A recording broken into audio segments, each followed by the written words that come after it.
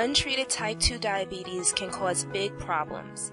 Many of the doctors that I work with say that if type 2 diabetes hurt, you'd have much fewer people with it. But because it doesn't hurt, it usually takes years before major problems start to happen. People think that they can get away with not worrying about high blood sugar.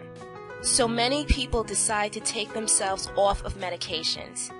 Maybe you've heard something on TV or read something online, and you think you're better off not taking drugs to control your diabetes. Well, think again.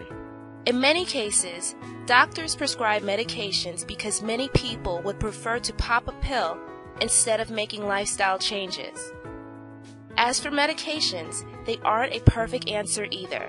They do have side effects, and in my opinion, they're simply band-aids that don't address the underlying problem. So what are some of the things that can happen if you don't treat diabetes? Well, in the short term, you might only notice a few things, but over time, high blood sugar is toxic. Your body isn't designed to have high levels of sugar floating around in your bloodstream. For starters, if you decide you'll just let your blood sugar build up and not worry about it, you might end up in the hospital with something called hyperglycemic hyperosmolar state, HHS. This condition usually presents with very high blood sugar, altered mental state, and severe dehydration. HHS is usually brought on initially by a serious illness such as a heart attack or a stroke or an infection of some sort. This condition is nothing to play with and requires immediate attention to ensure survival.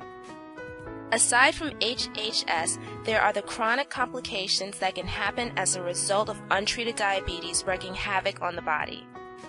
Some chronic complications include coronary artery disease, peripheral vascular disease, cerebral vascular disease, damage to the retina of the eye, damage to the nerves, damage to the kidneys, cataracts, infections, gastrointestinal complications. But you've probably heard about some of the other problems associated with diabetes and poorly controlled or untreated. Some of these include ulcers on the feet, which can lead to severe infections, gangrene, and even lead to amputation. The thing that most people don't understand about amputations is once an infection reaches the bone, there is nothing that can be done but amputate.